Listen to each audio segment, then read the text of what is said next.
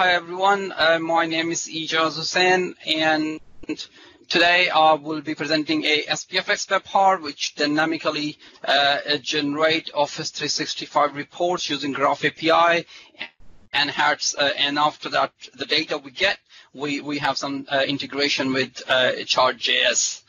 So to start with, before I jump into the next slide, let me show you what's the web part look like, and then we can talk about what's actually the component, what are the components in the web part. Okay, so that's a web part, SPFX web part, which has Office 365 reports of for 3 different areas: SharePoint, OneDrive, and Outlook. So if we talk about the SharePoint, the first one is, let's suppose we have a SharePoint site usage reports. So this is bar chart. So it basically by default is loading with 7 days. If you click on 30 days or 90 days, it's dynamically retrieve the data and re-render that chart. And if you it's worth noting one more thing here. Basically, I've also used Material UI here for this tab menu here, and also a few other components which I've used in there from the React Material UI. So if I go and let's suppose I want to pull up the SharePoint activity, and you see for 30 days and 90 days, and then vice versa. So you have some reports coming from the SharePoint point of view. So I have like a more than in this tab, I have a more than one charts displaying. So this one is showing total number of total and active sites in my tenant. So yeah, you can have different dynamic options there. And if we go to OneDrive, so again, same different reports related to OneDrive. And if we go to, I think this is really, really cool. So you can basically click on these ones, and you can hide those one and just see which information you are interested in. So that's really cool here. And so if you go to Outlook, again, this is like one of the other reports which are available, which is email activity by user detail, and you can see how many emails sent, received, and read. So yeah, so that's the web part. And if we now talk about what's actually in that web part and what are the components, let me go back to my slide. And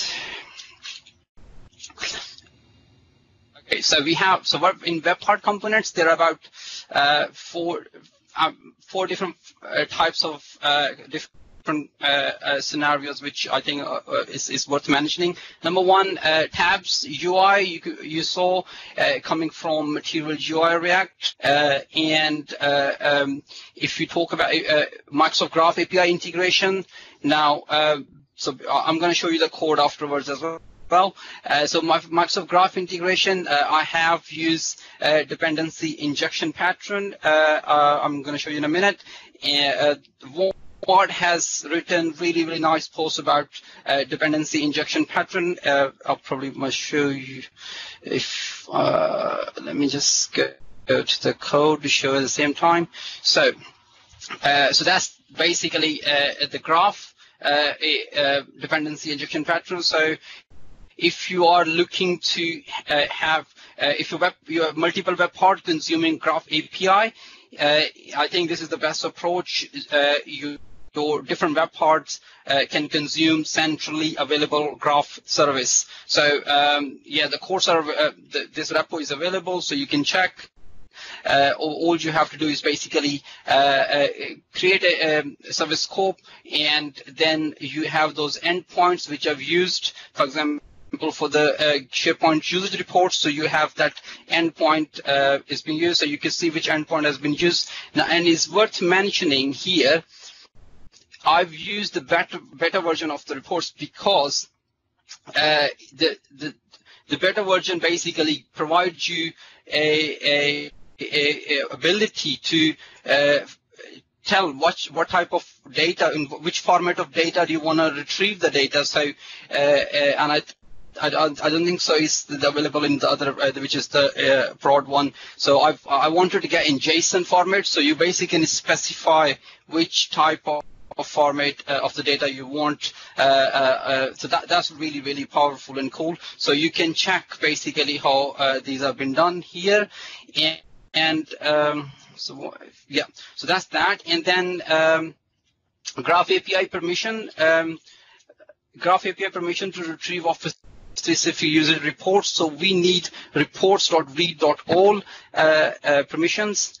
Yeah, so there's a lot of nice tutorials out there. I've got another slide with reference. You can check. And then the chart implementation based on user reports, so which I use the Chart.js library. So let me go back to the code and show you all this in action. So that's the graph service we will talk about. And if I go into one of the component, which is say get SharePoint site user reports. So what I'm getting here is I'm getting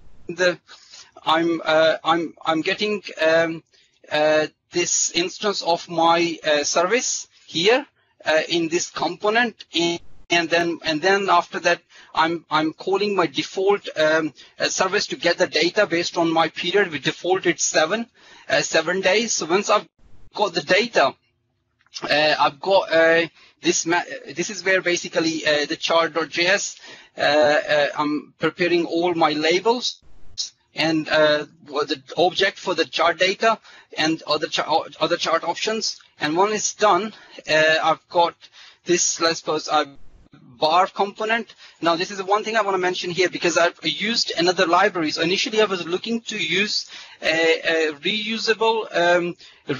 reusable chart control from PNP, and what I couldn't find one of the option, because when dynamically I've received dynamically load data, and I'm going to click on 30 days and 90 days, I wanted to redraw my chart. So I couldn't find that redraw option in that PNP reusable control. I might need to look more or probably find that. So what I've done that, I end up use another library, React Chart.js, which basically is a wrapper for Chart.js, and which has a really nice one of the option, which is a redraw. So every time I click and different reports, like 90 days or 30 days, is basically automatically redraw with my latest data. So that's a really key thing, basically, if you have a dynamic different option and you want to reproduce the data as well. That needs to look into it. And I've got all components here: SharePoint reports, Outlook reports, and OneDrive reports. And if I show you my manifest file, config, to see if we could see the permissions. Package solution. Oh yeah, there you go. So this is the permissions you need: reports.read.all, and here is the link working with Office 365 user reports in Microsoft. So here are all the endpoints you can see for the reports available under the Microsoft Graph API. That's all from me, guys. Great stuff. Thank you very much, Ejaz.